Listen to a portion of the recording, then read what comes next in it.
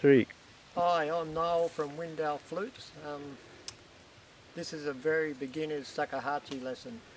Some of you may have bought my flutes, a shakuhachi, and I've gotten a few emails from you saying it's a great flute but I can't get a noise out of it.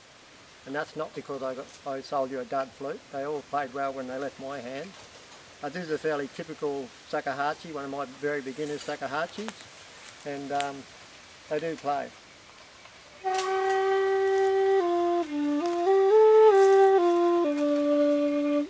So the first thing is to relax. Relaxing is a very important part of shakuhachi world.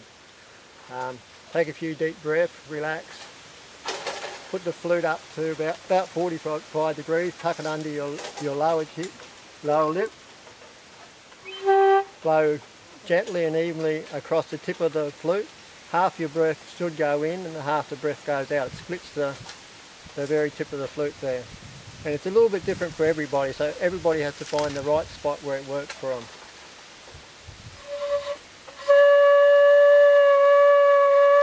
So it's best to have your hands either on all the holes or on a few holes or even off the holes. If you're having trouble getting the right fingering holes, just leave the holes empty while you find the right spot where it works. And you may need to bring it a little bit up, a little bit down, a little bit sideways, that way.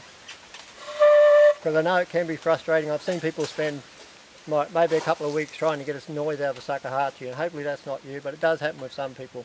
But sooner or later, nearly everybody gets it.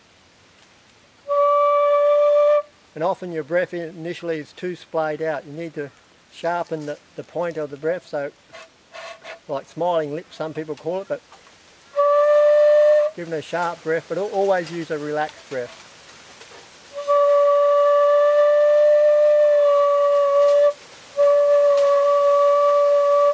And it's very hard to tell people how and where it's going to work, but persist with it. Some people initially, when they play shakuhachi, they'll get quite dizzy because most of the breath isn't going down the flute. Most of the breath's going all over the place, and you spend a lot of breath. And you get a head rush and you can get a bit despairing initially and you think, oh, I can't play shakuhachi, but believe me, everybody goes through this, and sooner or later you'll get that noise, that magic noise that you haven't heard before.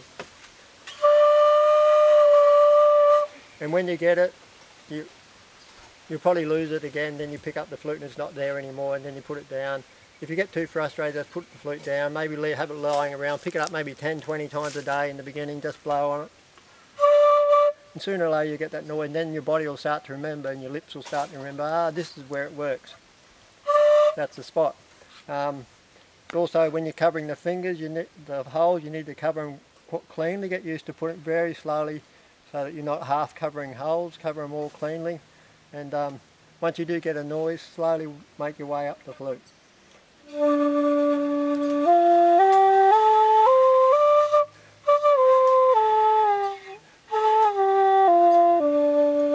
Should be these flutes you can always get the lower octave I just played then. There's also the higher octave. You should have too much.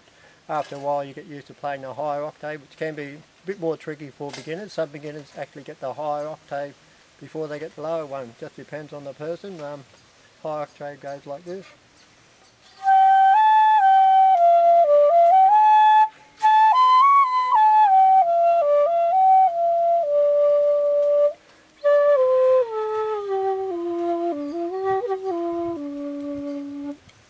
So shakuhachi, even though it can be frustrating, really all about relaxing, being present. When you pick up your shakuhachi, just really be present and notice what's going on for you, for the flute. Make your movements, particularly initially, quite slow, so that if you are doing something right, your body will remember. If you're doing something wrong, your body will also remember that.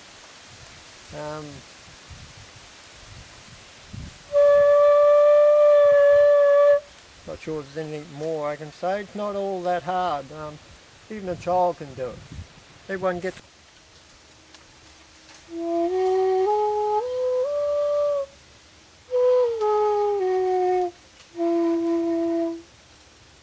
Very good. Yeah, it does help if your old man's a shakuhachi maker.